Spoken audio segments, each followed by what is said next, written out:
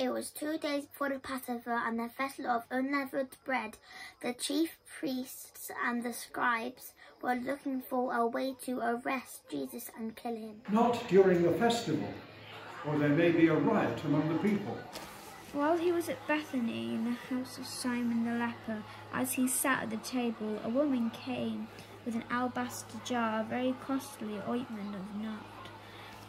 And she broke open the jar and poured the ointment of his head.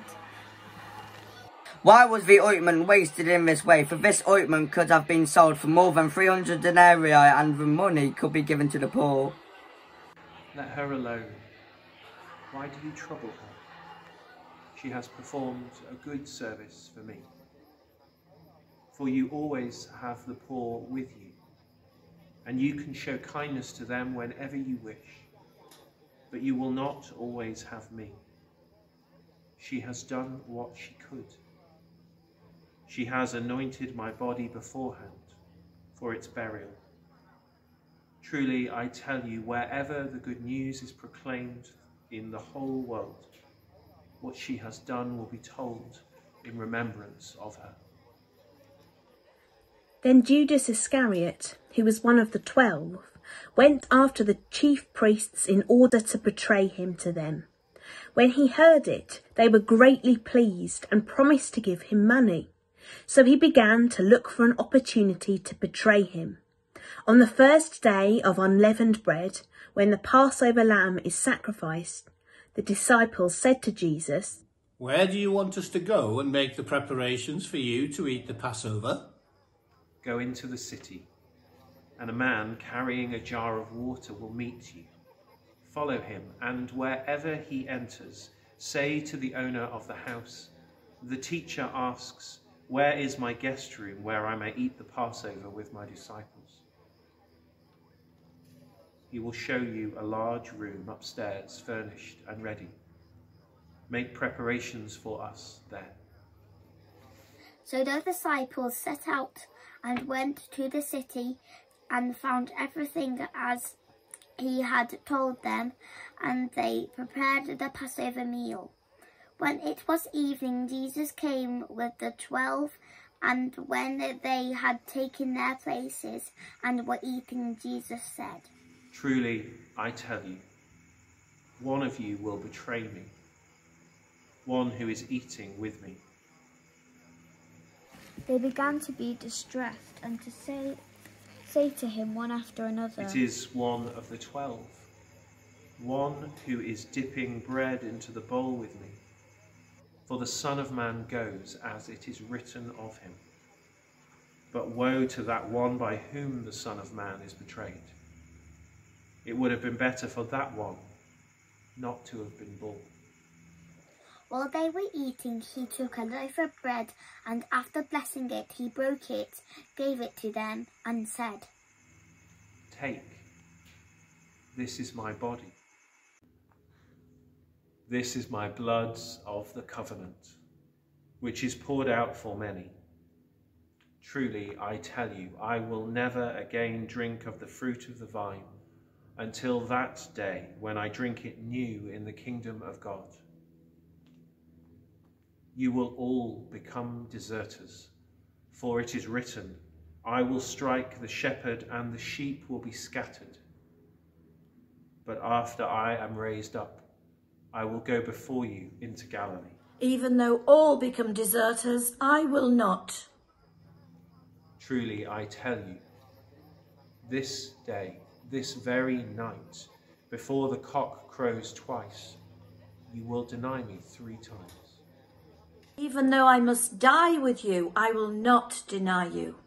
They went to the place called Gethsemane, and Jesus said to his disciples, "Sit here whilst I pray."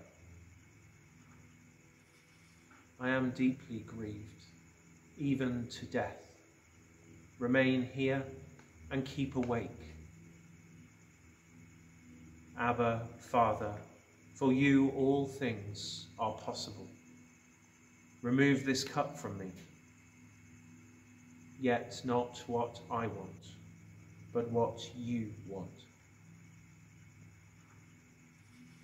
Simon, are you asleep? Could you not keep awake 1 hour?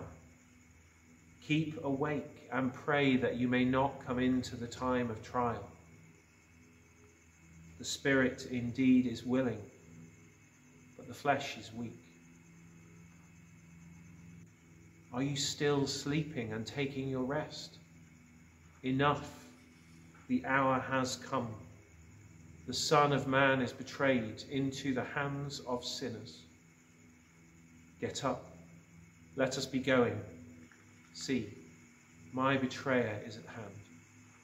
Immediately, while he was still speaking, Judas, one of the 12, arrived, and with him there was a great crowd with swords and clubs from the chief priests, the scribes, and the elders.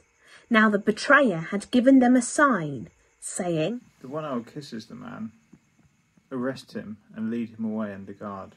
Judas kissed him. Then they laid hands on him and arrested him. But one of those who stood near drew his sword and struck the slave of the high priest, cutting off his ear. Then Jesus said to him, Have you come out with swords and clubs to arrest me as though I were a bandit? Day after day I was with you in the temple teaching, and you did not arrest me. But let the scripture be fulfilled. They took Jesus to the high priest, and all the chief priests, the elders, and the scribes were assembled. Peter had followed him at a distance, right into the courtyard of the high priest, and he was standing with the guards, warming himself at the fire. Now the chief priests and the whole council were looking for testimony against Jesus to put him to death.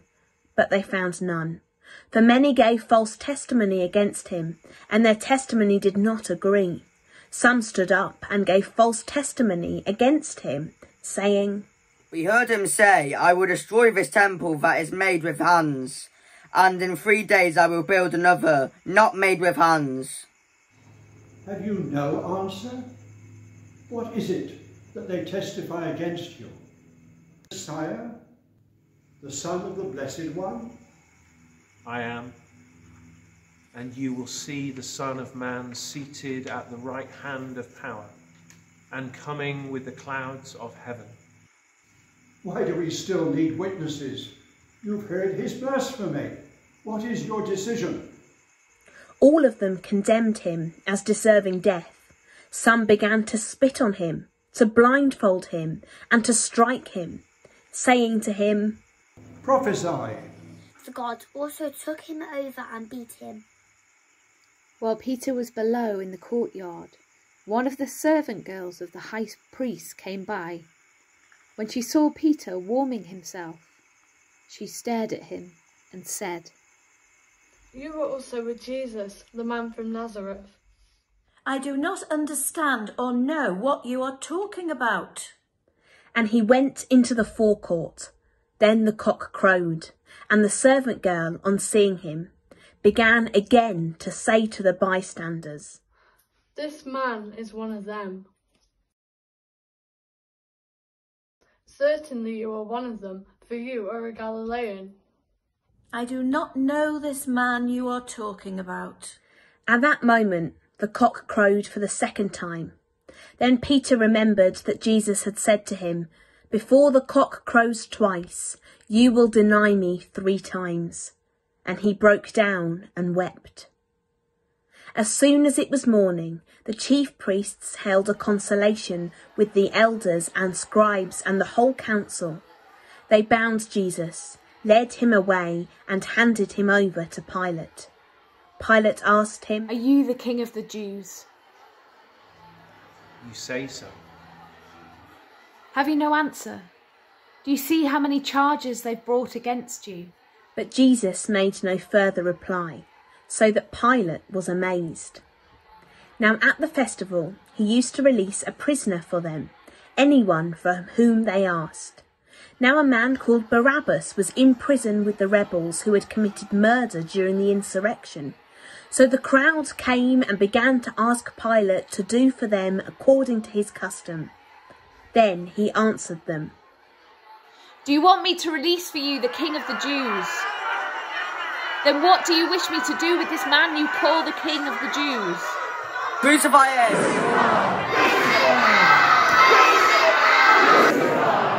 Why? What evil has he done?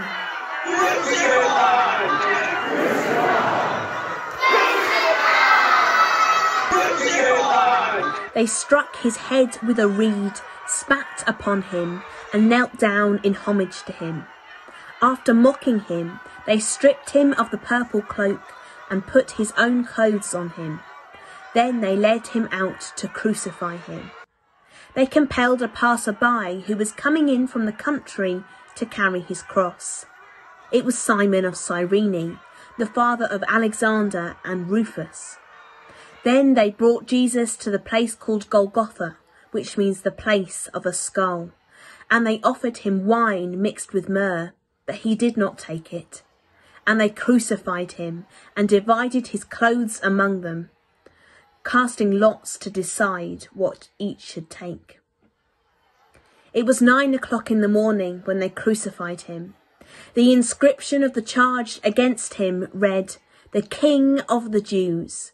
And with him they crucified 2 bandits, one on his right and one on his left. Those who passed by derided him, shaking their heads and saying, "Aha! You who would destroy the temple and build it in 3 days, save yourself and come down from the cross." He saved others. He cannot save himself. Let the Messiah, the King of Israel, come down from the cross now, so that we may see and believe. Those who were crucified with him also taunted him. When it was noon, darkness came over the whole land until 3 in the afternoon. At 3 o'clock, Jesus cried out with a loud voice, "Eloi, Eloi, lama sabachthani. My God, why have you forsaken me?" Listen, he is calling for Elijah. And someone ran, filled a sponge with sour wine, put it on a stick and gave it to him to drink, saying, "Wait, let us see whether Elijah will come to take him down." Then Jesus gave a loud cry and breathed under his last. Now the centurion who stood facing him saw that in this way he breathed his last. He said, "Truly this man was God's son." There were also women looking on from a distance. Among them were Mary Magdalene and Mary the mother of James the younger and of Joseph and Salome. These used to follow him and provided for him when he was in Galilee. And there were many other women who had come up with him to Jerusalem. When evening had come, and since it was the day of preparation, that is the day before the Sabbath, Joseph of Arimathea, a respected member of the council, who was also himself waiting expectantly for the kingdom of God, went boldly to Pilate and asked for the body of Jesus. Then Pilate wondered if he were already dead, and summoning the centurion, he asked him whether he had been dead for some time. When he had learned from the centurion that he was dead, he granted the body to Joseph. Then Joseph brought a linen cloth, and taking down the body, wrapped him in the linen cloth and laid him in a tomb that had been hewn out of the rock. He then rolled a stone against the door of the tomb. Mary Magdalene and Mary the mother of Joseph saw where the body was laid.